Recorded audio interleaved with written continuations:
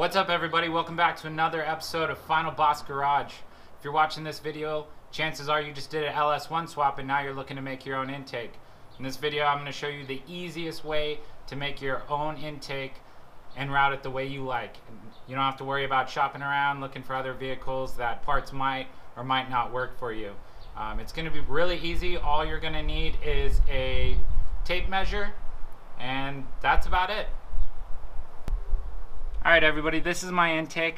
I put it together using pieces from siliconeintakes.com.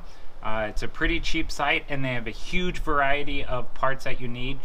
I live here in Las Vegas, so my goal when creating the intake was to use as little aluminum as possible, just because summer temperatures do reach about 117 degrees. So my intake's composed of 4 parts really. You have your first coupler off the throttle body. It's a 90-degree angle, and then you have another one that's a 45-degree angle. You do have a small 3-inch piece of aluminum right here, just to join the end of the coupler and the filter together, but other than that, that's the only aluminum. Before you have the chance to decide what pieces you want to buy, first thing you got to do is we're going to take our tape measure and we're going to measure the outside diameter of the throttle body, of your MAF sensor, and then the air filter is going to depend on which air filter you decide to buy. So first things first, we're going to measure the distance across on our throttle body. It is 4 inches. This came off of a 2002 F body. So if you have an F body, this video is going to be really useful because I'm basically doing all the measurements for you. But if you're using a truck intake or a 4-bolt throttle body, chances are your size is going to be different. It'll probably be larger. The next measurement you have to do is on your MAF sensor.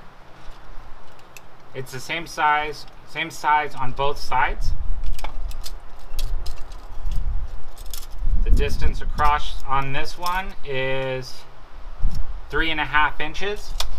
So my coupler going from my throttle body to the MAF sensor, the first big one, is a 4-inch, 90 degrees reduced to a 3.5 inch. This is the last piece to the intake. This is the part that goes down towards the inner fender well. This side is 3.5 inch to match the MAF sensor. And then I bought a 4-inch air filter. It's designed to slip onto a pipe.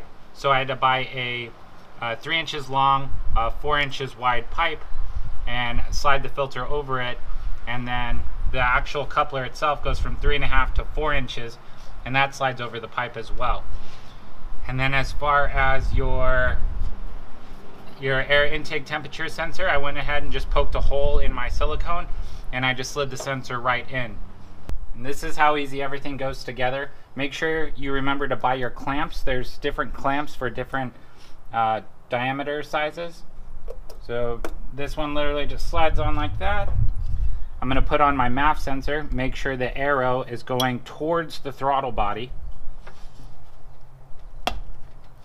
Slides on like that. And then the last piece slides on like that, and then you're going to tighten down all your clamps.